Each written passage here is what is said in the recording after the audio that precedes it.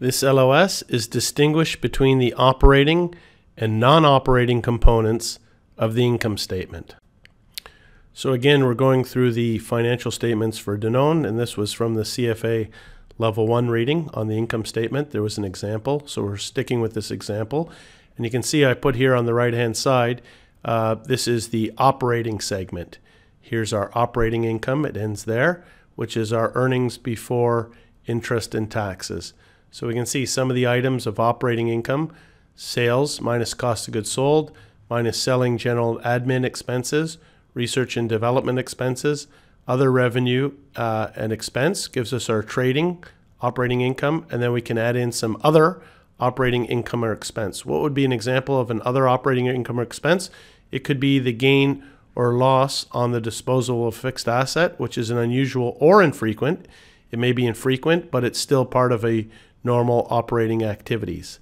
So below the operating income, as we can see, EBIT, earnings before interest and taxes. Below operating income, we get interest revenue or expenses. The interest expense is the result of financing activities and would be classified as a non-operating expense by non-financial services company. An example of other revenue or expense would be the realized loss on sale of available for sale securities. Again, it's an investing activity and would be classified as a non-operating loss by a manufacturing company. So then we have our earnings before tax, EBT, or income before tax, our income from tax, our income from fully consolidated companies, share of profits of some associates, which gives us our net income from continuing operations.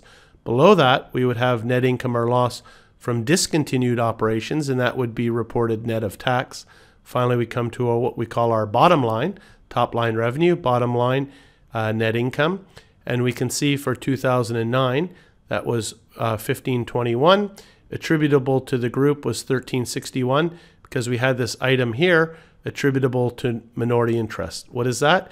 It's when we consolidate financial statements of subsidiaries, even where we don't own 100%, we consolidate all the revenues and all the expenses, and then we get to the net income.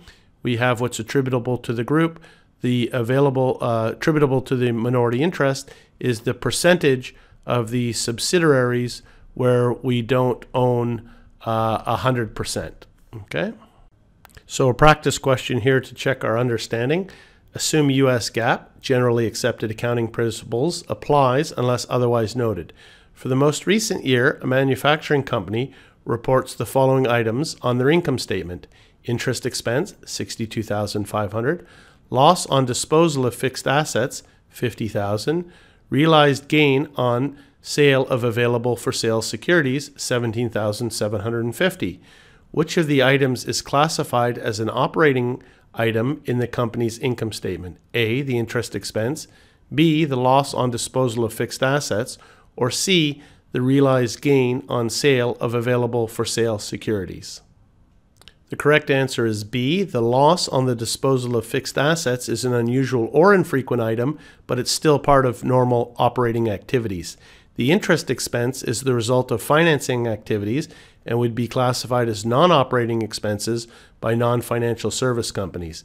And finally, the realized gain on sale of available for sale securities is an investing activity and would also be classified as non-operating gain by a manufacturing company. Non-recurring items and non-operating items. IFRS require that items of income or expense that are material and are relevant to the understanding of the entity's financial performance should be disclosed separately. Unusual or infrequent items are likely to meet these criteria. Under U.S. GAAP, which allow items to be shown as extraordinary, items that are usual or infrequent but not both cannot be shown as extraordinary. Items that are unusual or infrequent are shown as part of a company's continuing operations. For example, restructuring charges, such as costs to close plants and employee termination costs, are considered part of a company's ordinary activities. And as another example, gains and losses arising when a company sells an asset or part of a business for more or less than its carrying value are also disclosed separately on the income statement. These are not considered extraordinary items under U.S. GAAP, but such sales are considered ordinary business activities. Changes in accounting policies.